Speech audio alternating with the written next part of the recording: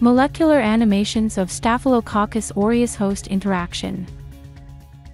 Robert and Mike went out to explore nature on a mountain. Suddenly Robert falls on a bush with spines and they penetrate his skin. The spine crosses the epidermis and dermis skin layers, and with it also enters many different bacteria. Fibroblast immediately detect tissue damage and secrete cytokines like IL-33 and IL-25. IL-25 binds with receptors on type 2 innate lymphoid cells or ILC2 and activates them. Minutes later they start releasing large amounts of cytokines, like IL-13 that attracts mast cells to the injured site and amphiregulin that induces cell division and tissue repair.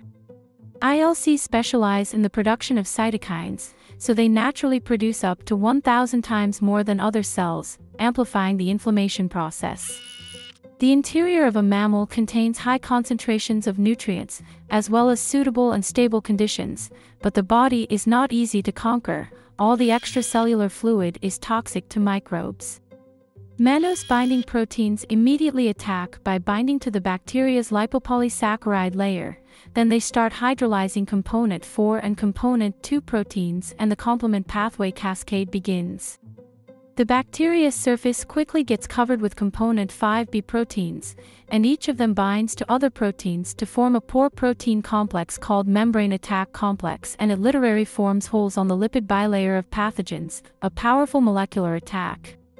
The bacteria's proteins, molecules and ions spill out, destabilizing the intracellular chemical balance they maintain, slowly weakening them until they lose their magical chemical equilibrium and stop living. Mast cells finally arrive at the injured site and are activated by components 5a and IL-33.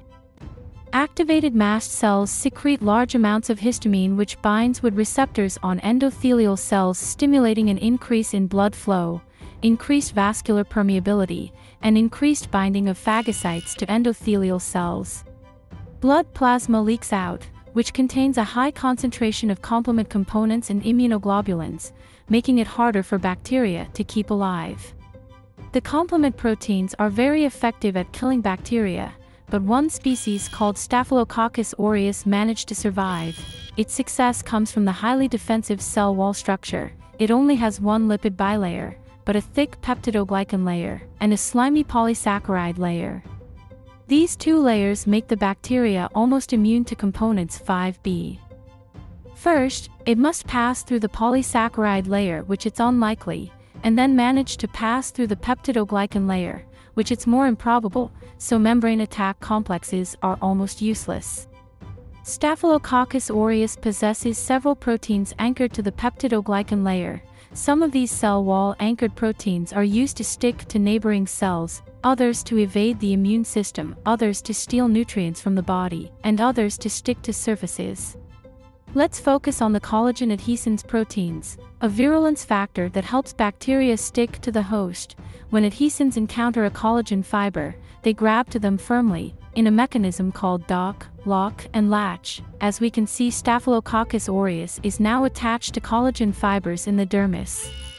The spine is finally removed, but Staphylococcus aureus manages to stay inside the body, and quickly begins to form a small colony in the dermis. The complement system wasn't enough to stop them. A stronger attack is needed to eliminate them. Circulating phagocytes like neutrophils and monocytes are stopped by binding to adhesion proteins on activated endothelial cells and are induced to migrate into the surrounding tissue. Phagocytes detect the presence of components 5a and 3a and track their source like a dog following a scent. Receptors on the membrane of neutrophils bind to components 5a and 3a and activate metabolic pathways that promote polymerization of actin filaments in the cell, stretching the cell membrane toward a higher concentration of components 5a and 3a, which reveals the source of pathogens, activating a large quantity of complement components. When the phagocytes stumble into bacteria, they capture them using membrane proteins that stick to the pathogen molecules. If bacteria have complement components on their membrane, they are even easier to capture by special receptors that bind to them. To eliminate them, phagocytes eat them and enclose them in vesicles named phagosomes, which consequently fuse with other vesicles named granules. The granules contain membrane proteins that lowers the pH to 3.5. and produce highly reactive molecules like superoxide, hydrogen peroxide, oxygen radicals, hydroxyl radicals, hypohalite, and nitride oxide. Granules also contain several antimicrobial proteins like lysozymes, acid hydrolases, and defensins. Together, these antimicrobial proteins break the bacteria's macromolecules, killing it into pieces. The phagolysosome then fuses with the lysosome, where bacteria's molecules are broken down into even smaller molecules. But the number of bacteria is overwhelming. The neutrophils and monocytes can't manage to eat them all. Neutrophils start using the netosis attack to kill a large amount of bacteria in one blow. They sacrifice and expel their DNA to use it as a net. The DNA contains several enzymes and antimicrobial peptides that breaks down bacteria and kill them. Monocytes start to differentiate into macrophages. This bigger cell can eat a larger amount of bacteria than other phagocyte cells, but can also release cytokines and chemokines that recruit more phagocytes to help in battle, inducing more inflammation in the injured site. Proteins in the macrophage's membrane called toll-like receptors bind with bacterial lipoproteins and dimerize to form a protein complex that initiates signaling pathways that activate regulators that induce the expression of cytokines and chemokines proteins. Minutes later, macrophages start releasing IL-23, IL-6, and IL-12. Interleukin-23 binds with receptors on type 3 innate lymphoid cells or ILCs3, and activates them. Minutes later, they start releasing chemokines that only attract neutrophils, and IL-17 and IL-22.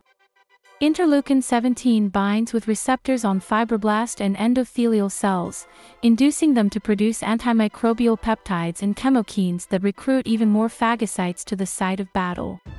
Most bacteria succumb to innate defenses, all but one species. After having adhered to the collagen filaments, the Staphylococcus aureus bacteria began forming a slimy barrier that protects them from all kinds of molecular attacks like complement proteins, degradative enzymes, antimicrobial peptides, immunoglobulins, and it also prevents attachment with phagocyte receptors, inhibiting phagocytosis. The slimy substance, called biofilm, is mainly made from polysaccharide polymers that facilitate attachment, named polysaccharide intercellular adhesin or PIA.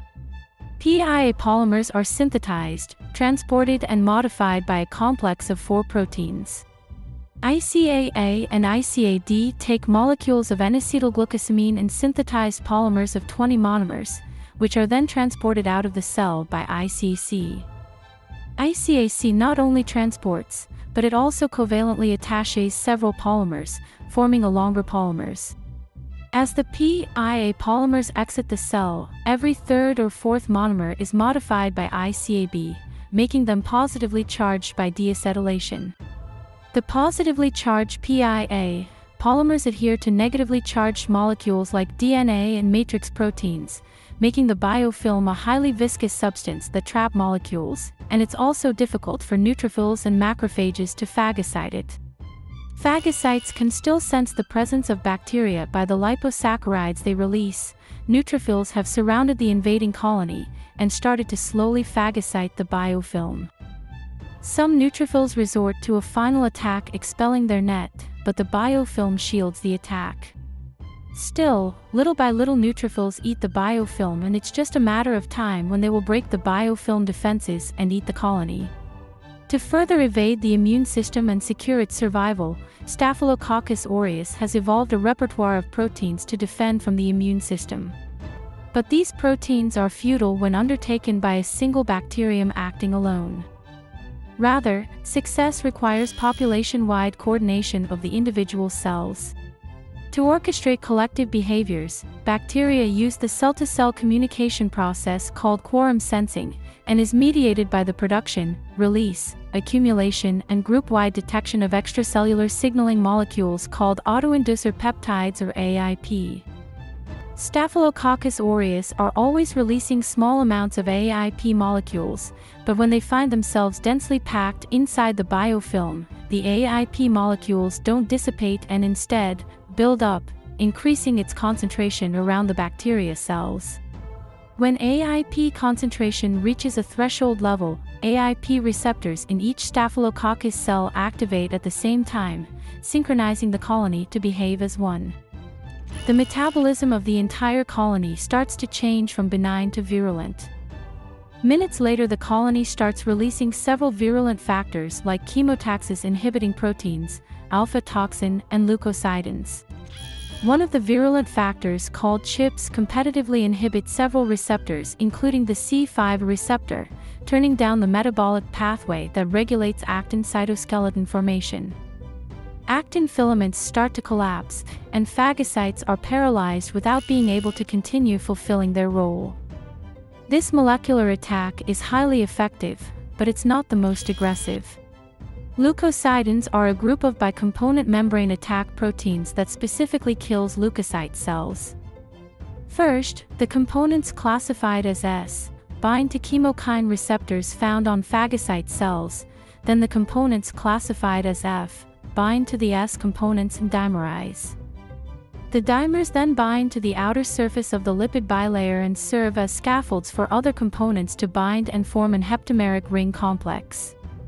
Consequently, each component begins to unfold a domain through the lipid bilayer until it reaches the inner surface of the lipid bilayer, opening a pore that disrupts the permeability of the cell. And to make matters worse, the pores start to assemble, concentrating the leak in one small area. The tables have turned, and now phagocytes are the ones being attacked by pores on their membrane. Phagocytes' molecules and ions start coming out until they reach chemical equilibrium and die. Some of them rupture by osmotic pressure, and their contents serve as nutrients for the colony to feed. The body seems to have completely lost the battle against Staphylococcus aureus. No attack has been successful, but the body has not lost the war. It still has many more strategies to eliminate the intruders. Meanwhile, the bacteria breathe and feed to begin to divide and conquer more territory.